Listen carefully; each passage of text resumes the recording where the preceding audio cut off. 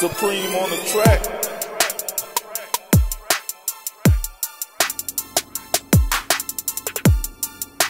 You're now tuned into the Supreme Decisions Legal Minute Podcast.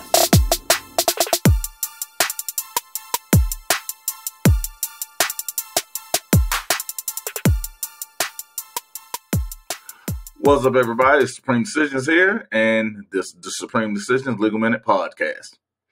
Now, you know that we were going back to, at some point, get to the actual video podcast. This is one of the ones I'm using, and I'm using the Anchor, pretty much, partnership with Riverside. And just seeing how everything goes and doing pretty much like a test episode, and just let's see where we go from here for this part of it, because it allows me to have guests and different things of that nature, and it's a little different, and it offers me a little bit different control, even the intro, and some neat transitions and cheering and drum rolls, and if I want to even throw in a joke, yeah. But what I'm actually here to do today is give you another podcast, because like I said, we're going to give you 25 before the end of the year. And today is actually Christmas Eve. So, your boy got a little bit of work to put in. So now I want to give you something. I hope you're warm, got your hot cocoa. Today I don't have any yet, but if you have some, drink up. But I want to talk about something. Many people have actually contacted me in regards to the detailed discovery, and where I talk about the going after the police officers, putting the police officers' character on trial.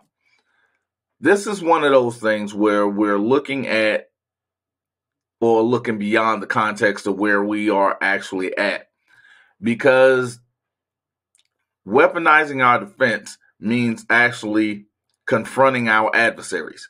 Basically, like I said, looking the devil in the eye. Now, you heard me talk about the J. Cole response when he was asked, are there good police officers? His response, if you didn't know, was, I believe there are good people that are police officers. But when they are part of a system that was created or is inherently bad, how can they be good? That's one of the questions that we go into, and that's one of the things I even talk about. They're not trained to do the job properly or as written. So why should we just take them as they're portrayed instead of as they are? So here's where we're at. The Giglio, where we're talking about going after their personnel records, basically understanding who it is your adversary is, the person that's bringing the complaint, because you have a right to challenge that person and their character, because they are the one putting their character on trial whenever they're accusing you of something. And we talked about the prosecutor using their testimony to bring charges against you. So what we're doing now is, I have to go back, and I hate to do this, but it's one of those things where I had a friend. Well, I have a friend. He's still my friend, even though, I talk shit about him all the time. I have a friend. He's an Atlanta police officer. And I'm pretty sure many of you actually have heard me talk about the fact he and I had a conversation after the blue flu, after 2021. And he and I pretty much saw things very similar. Although, again, we are definitely facing it from different sides. Both of us have our inherent bias because, our own experiences. But one of the things he relayed to me, which is one of the things I actually use against him, is the fact that said we're being punished for doing what we are trained to do. And that is one of the things that I'm going at today. Why we are challenging the police officer and their character, because they are doing what they're trained to do, yet we know they are not trained to do it properly, which is the actual issue. So I'm going to give you something, because Right now, you have 30 cities across America that are kind of going away from traffic stops. Why is that? Because that seems to be the simple and the easy revenue gain. That seems to be the easy target for what do you call that? What did I say that was boosting quotas. The things that everybody told me didn't exist, and then Trevor Noah did the show on it, and then all of a sudden I was over exaggerating what was already stated and what is known. Anyway, 30 cities at this point are going away from traffic stops. Why? Because inherently, that is the second most dangerous type of activity for a police officer. Notice I said second. Number one is domestic. And generally, what makes a number one domestic, because you remember I told you, a cop's worst enemy is another cop. Who's number one on domestic violence? Cops. I also told you more cops are shot and killed by cops than anyone else.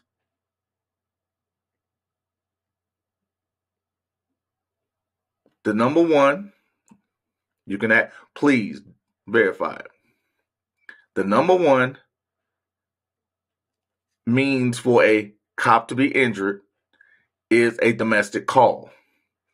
The number one domestic calls received by police are on police officers. Police officers are killed by police officers more often than not. Because remember we talked about, will blacks kill blacks, white kills, because we talked about crimes of proximity. We also talk about the love factors. You generally fall in love with the people you are around the most. Why? Because they know more about you. That's why people fall in love with friends, because that friend knows more about you.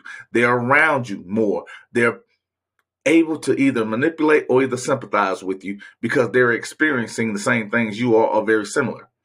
Well, a police officer has more access to a police officer than anyone else. So guess who their friends are? Guess who their lovers are? Guess who they're in close proximity to? But I'm not going to go dig too deep into that, but I just wanted to give you the idea because I want you to understand what it is that I'm coming from. And again, as the practice for this first episode on Riverside, I'm doing this because I want to give you context. Yes, this is going to be a short one. This one actually is going to be short. We're probably talking 25, 30 minutes. But what I want you to gather from this is why. Because even when we're doing these things and we're understanding the traffic citation, we're understanding quote, because again, I'm giving you a lot of information to kind of intake because I want you to understand the nature of the beast, right? I want you to understand that inherently this is not supposed to be done right as we see it. It's supposed to be in a context of being completed as it is shown to us, not as it's actually done. So, when you talk about compliance, we've had many stories of, well, if he had just complied, he wouldn't have got shot. I think Charles Kingsley has a different conversation because police weren't even looking for him, and he was laying on the ground flat with his hands out, and he was shot in the back by a South Carolina police officer. Philando Castile was following instructions, complying. He told an officer he had a gun. He told the officer he had a gun license. Geronimo shot and killed him in front of his wife and child. Geronimo's partner asked him, "Why did you shoot?" Because he was complying. He hadn't even committed a crime at that point. His crime was telling the officer, yes, I am a licensed gun carrier. You know what those two had in common? In the utmost technical sense, those qualify as traffic stops. because Charles Kingsley was on a roadway looking for the same person the police was looking for because he was a caregiver. Philando Castile was going to the store. Sean Bell was out the night before his wedding, sitting in the car on the passenger side. So when we're talking about the compliance, that then brings us to Virginia police officer, what is his name? Because I have most of the stuff. The Fairfax PD police officer, Jonathan Freitag. Remember him? He was the police officer that had framed more than 400 people at traffic stops. You know, these people were complying. They were doing what they were told, and he still created criminals. How about down in Phoenix, Arizona? Our good buddy, Jerry Williams, who is no longer a sheriff down there, but is still eligible to become a police officer somewhere. She actually created a gang. She testified that they were the most violent. They were more violent than the Bloods and Crips, and including the Hells Angels. They're just violent. Yet they didn't have any violence in their history, nor were they arrested for anything more than Jerry's political gain. Let's keep it easy. So even in those states of compliance, police created something that wasn't there, but we're still supposed to believe that they're good people. But I tend to go back. Every time I hear something like that, because again, it's not in one place. It's not just in New York. It's not just in Phoenix. It's not just in Philadelphia. It's not just in California. It's not just in Georgia. It's not just in Wisconsin. I get calls all over the country. The exact same story. Because they're doing what they're trained to do. I actually just gave you a story with Sergeant Inman. I'm going to give you video. Sergeant Inman did not have a warrant. She said as much. She also, everything that allowed her to go into that home without a warrant, she verbally announced that she did not have it.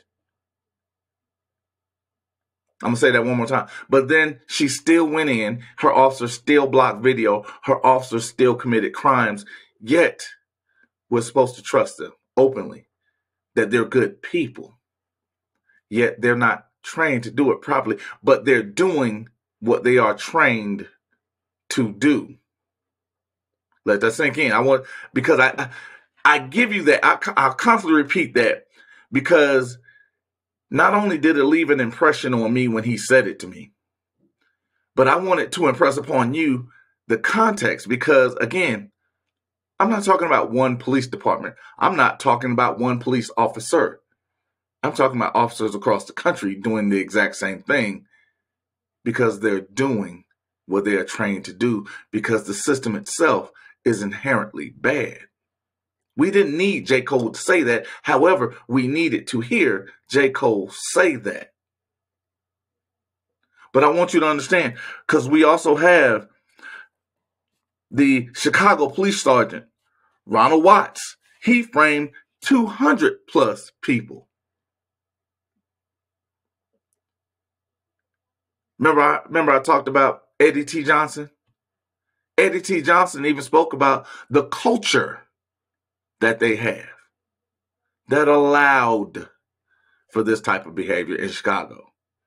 What about the Baltimore actual police task force that was responsible for framing over 400 people, robbing 400 plus people? These were 9 officers. They were doing what they were trained to do. So why should we not challenge everything someone said? Because here's the thing that trips me out. The same people that'll tell you, just comply. If a random person said an absolute lie on them, they would lose their mind. But if a police officer lies on them, oh, it was just a mistake. Because even down in Polk County, Florida, he vilifies people. The sheriff down there vilifies these people prior to conviction, just on arrest. When it comes to find out these people actually have been exonerated from the actual charge that they've been arrested for, that he vilified them for, he says nothing, which means his integrity is shit. His officers were caught. 3 officers were caught. 3 of his officers, 3 people he supervised, were caught stealing. 3 of his officers that he supervised were caught stealing.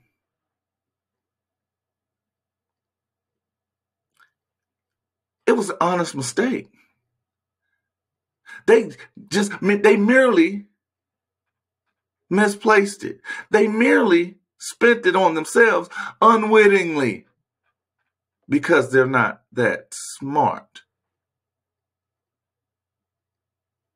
He used the fact that they don't hire intelligent people to the advantage of allowing stupidity to float in his, to float under his chain of command. These are his people. I'm going to say, these are his people. These are the people that he trained. These are the people that he's responsible for. He allowed them to be called stupid to excuse their behavior. But we're supposed to just trust them and comply because they're wearing a uniform, because they're supposed to have integrity, yet his is shit. Because when someone else does it, they're the worst people in the world. When his officers do the exact same thing, they're too stupid to actually do it the right way anyway. And it's just an honest mistake because they can't do it right. I think there was this movie called Life, and they had this young man called Can't Get Right. Would you trust Can't Get Right with your children? Would you trust that Can't Get Right put together a police report on you? But that's what they're asking me to do in Polk County. They're asking me to trust Can't Get Right because Can't Get Right is doing what he's trained to do. But he's doing what every officer around this country is doing. Don't worry about it. I'm gonna even give you a couple of dramatic pauses here. I'm gonna give you a couple because you deserve a couple. You deserve a few. You deserve what it is I'm trained to do. You get an opportunity to get internal affairs report because you remember this dude named, I believe his name was Daniel Shavers. Daniel Shavers was denied from the police department not once, not twice, but 3 times. He was then hired, and then he gave commands to someone who he wasn't looking for to begin with that no human being could perform. No human being could perform. Even a contortionist couldn't do what he was asking this young man to do before he murdered him. He was denied being part of the police force 3 times. They then hire him. He then gives commands that no one can follow, and then he murders someone who had nothing to do with his entire call. He was doing what he was trained to do because we're supposed to trust him. We're not supposed to question that behavior. We're not supposed to question why did they deny him 3 times. But this man is the one that's writing reports on why he's having an encounter with you.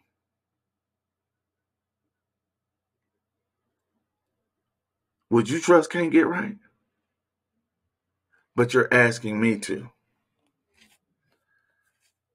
New Albany police officer Adam Schneider planted drugs on innocent people. I'm going to say that one more time. New Albany police officer Adam Schneider planted drugs on innocent people. But again, he's doing that at traffic stops, and we're supposed to trust him because he's wearing a badge. Why are you planting drugs if these people are innocent? If you don't have quotas. Sometimes when I say these things, It sounds crazy. I get it. I get it. Because even sometimes when I hear it, it sounds crazy to me. Because I don't live in the world of should. Why would the police even do that? Why would police officers plant drugs on people? If they're good people, why are good people planting drugs on people trying to make them criminals?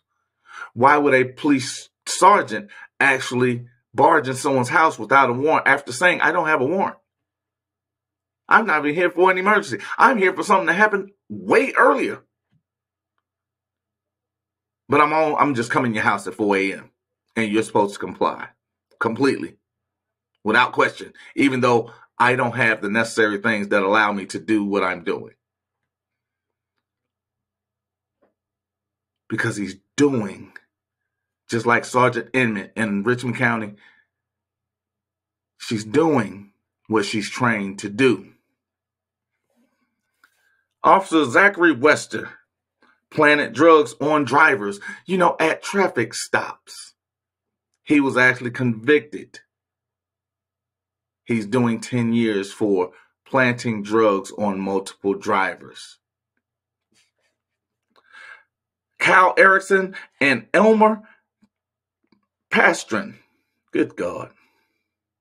They played Don't Believe What You're Looking At defense when they were caught by their own body cam planting drugs on drivers. Have you noticed a pattern yet? Because they're doing what they're trained to do.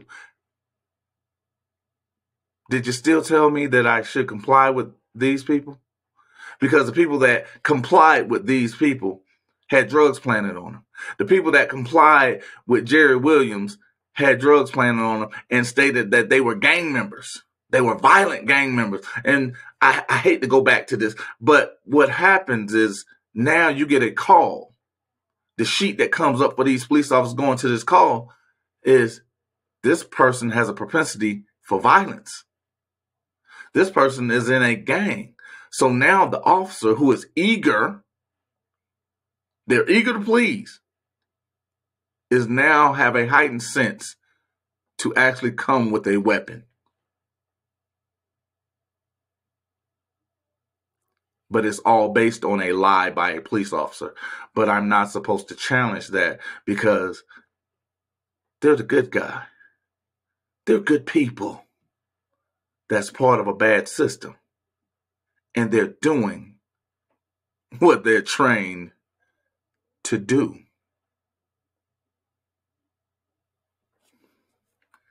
Officer Jeffrey Mello shot Richard Gibbs because his partner yelled gun and then admitted to not seeing the gun, then planted one on him. No, I'm going to say that one more time because I know you did not catch that. Officer Jeffrey Mello shot Richard Gibbs because his partner yelled gun. You remember the stock lanes we talked about? He has a gun. His partner shoots him. Then says, I didn't even see a gun. But wait, I have an extra one to plant on him because he's a good person. Or is it because he's doing what he's trained to do?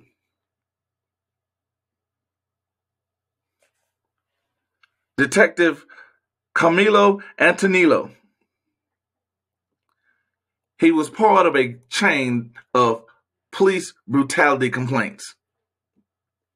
He stole cash during searches, and on video, he remained on the street. Detective Camilo Antonillo committed acts of police brutality. He stole cash and performed illegal searches on video. He remained on the street. Remember I talked about the police unions, right? Remember I said something about them? To keep bad cops on the street. Also remember when I talked about a bad cop is a good cop's worst nightmare? Because they're doing what they're trained to do. Now I'm gonna give you one because I thought it was hilarious. Because again, I love to have conversations when people come up to me and ask me, "Hey, what do you do?" What type of work do you do? And I say, I'm Supreme Decisions. And they were like, oh, I saw one of your videos. Why would you say that about cops? Had a young lady, I was sitting down having coffee in Hotel de Norte. Actually, it's a very nice coffee shop for those that actually want to check it out. It is worth the ride. It is worth the wait. It is actually less expensive than Starbucks. And I was able to get a discount. I appreciate that. But there was a young lady, she actually, she's holding the Bible. I actually love these people. She's holding the Bible and we're having a conversation and she goes, well, I don't think you should do some of the things. Maybe you should say it's a little softer, a little different. Because, not all police officers are bad. And I said, but they're part of a system that is horrible. And the system itself is bad. So if they're part of that bad system, wouldn't that make them bad? Doesn't make them a bad person, but it does make them a co-conspirator. And she goes, well, I don't think you should do that and teach people how to go after these people because going after someone is wrong. God won't bless you that way. And I smiled. And I said, I'm glad you brought that up because God also said, spare the rod, spoil the child. No one is above accountability. So you're asking me to spare the rod against someone who should be accountable that volunteered for the position that they're in of servitude and choosing not to serve. And she got quiet because she never thought of it that way. But then when you follow me, that's the whole purpose of my content. It's to actually change here. I'm not going after your heart. I don't want you to love me. I don't give a shit if you do or not. I'm going for here. Because it's not the spoon that bends, it's your mind. I'm going for here, your decision-making ability. I want you to understand, I'm going to actually give you bullets for the chamber. I'm giving you weapons so you can weaponize your protection. When I use weaponize your defense, it's the understanding, the relay of weaponizing your protection. Somebody asked me the other day when we were having a conversation about her case. And I told her, I said, well, I gave her the good cop speech. And I talked about my buddy John, because I love John. John is a miracle to me because he's a better man than I would ever be. And I've told him this 1,000 times because there's no way in the hell I could be going to a traffic stop and not be shot once, but twice. And I still don't grab my gun in Georgia when I go for a traffic stop. And I'm still just as pleasant to everyone, even when they're very disrespectful to me. I get it. He's an incredible dude, and I appreciate him. And there's probably a lot of other people that appreciate him too. But John is different. But John also wants to be looked at as different. But here's the thing. When we talked about him riding by himself, the one thing he talked about was the fact that even if he's in the shootout, he makes a call because that's what he's trained to do. But he knows no other cops are coming to help him. His brothers in blue aren't coming to help him. His brothers in blue aren't coming to save him. Because he's a person that will reprimand those because he understands your behavior is a reflection on me.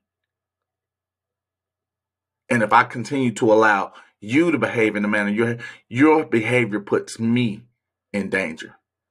And I love me more than I love you. But they don't understand the trickle-down effect because if your behavior protects you, it also protects me. My behavior protects not only me, but it protects you because it changes how people look at you. Because even though we ride separately, I still represent the blue. I still represent you. But when you ask a police officer, but am I my brother's keeper? They don't allow reprimand from one of their own. Because they didn't get into policing for servitude. We don't look, and I say this often. When we look at a police officer, we don't say, oh my God, I just knew this guy was going to be a cop. Because if we say, oh my God, I figured it's not a surprise who we look at as police officers. Oh yeah, nobody liked her in high school.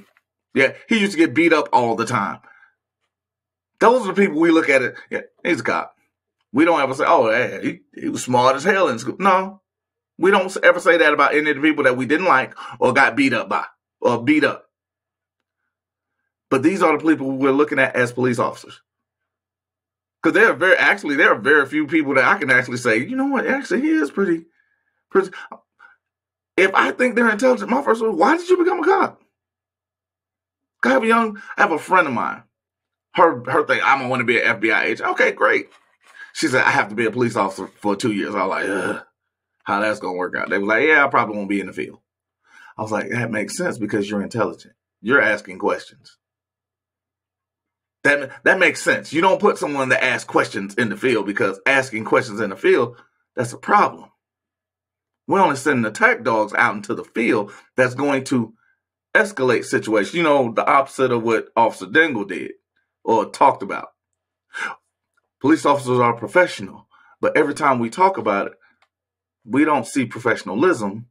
We see escalation instead of de-escalation, because then it becomes they're doing what they're trained to do, which is create crime instead of actually fighting it or deterring it. That's why you don't see community policing, because back in the day, back in my great-grandparents' day, community policing was a thing. Because good, bad, or indifferent, everybody knew who the cops were in their neighborhood. They also knew who the cops were in their neighborhood.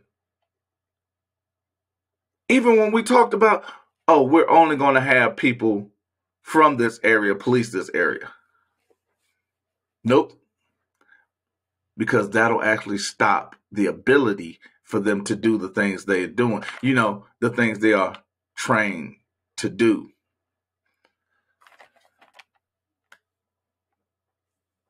New York Sergeant Rainer Maddow and Officer Tiana Alexander are on video planting drugs on a man prior to arresting him for what? Possession. LAPD officer Galaxio put drugs in the wallet of Ronald Shields. Now, here's the tea. I think all of us has watched this video at least 1,000 times. Because whenever I saw that, I was like, hold on, did he put the drugs in the wallet and then say he had drugs in his wallet? Like, and it's so plain because he does it, it's almost instantaneous. You see it in his hand, you see him open the wallet and pull it in, and then you see him immediately pull it out and say, hey, I found drugs in your wallet. You mean the drugs you just put in there, literally on video? Because he was doing what he was trained to do. But here's the great part. The DA has to then vacate convictions and even cases that this man has or this officer has because he's caught. There's evidence. And the DA then is not going to accept the liability of putting a known liar on the stand, because then it becomes an easy conviction for malicious prosecution. See the lies you've been told? Absolutely. But here's where Officer Omar Abdullah was caught planting fake drugs on people. Now I'm going to give you two sides to this one. Because not only was he planting drugs on people, they were fake. But see, here's what the great part is. Because I always tell people to challenge everything. That includes the drugs. Because if you're charging me with drugs You then have to tell me how much drugs I'm being charged with. And you know what? Gotta love this. Gotta love this. Forgot to turn my phone off in the middle of a show. This is how I get down. You know, I just do shows when I feel them. But I want you to understand this.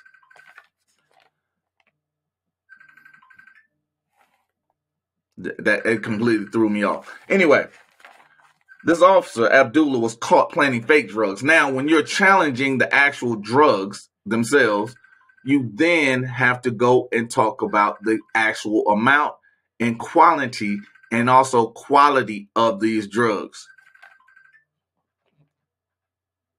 Good God, man.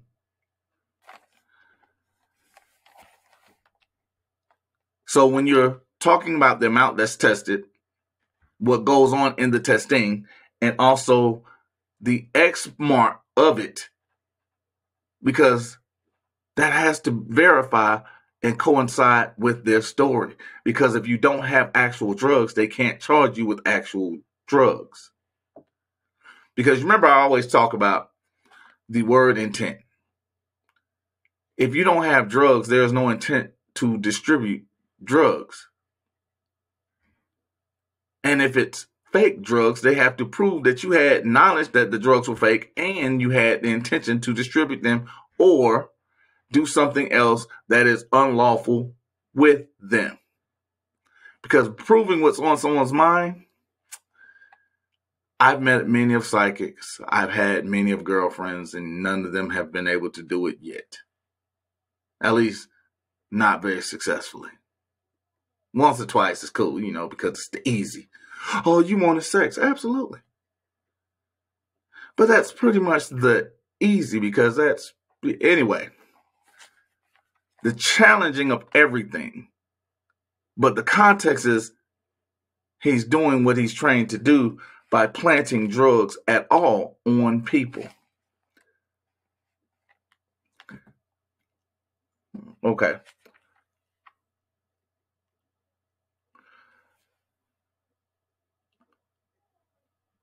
Actually, most of this here, I actually wrote a conclusive statement. Let me go ahead and read that for you. They're out in the open, but they operate in secrecy. Because we talk about the flag, the desecrated flags, because one of the signs of a gang. But they have the blue wall of silence. No snitching. And as the Constitution of Georgia states, the government derives directly from the people, and we give them their power. But I'm going to tell you, it's not how most of us think it. Nah. Because the way we give the police officers their power is not by committing crimes. It's by accepting everything they say, not questioning them, not challenging them, not forcing them to do their job properly, and then going to court and not fighting back. We're telling them everything they're doing is A-okay. So when we're talking about this and we're understanding the context, you have to believe and understand they're doing what they're trained to do. When they're beating on you, they're doing what they're trained to do. When they're shooting you without recourse, without thought, they're doing what they're trained to do. When they are not de-escalating a situation, yet they're escalating a situation, they're doing what they're trained to do. Now it's up to you to actually make them do it the way it should be done. Now, I thank you guys. I'm going to be doing more. I love you, and I'll see you soon. Supreme, out.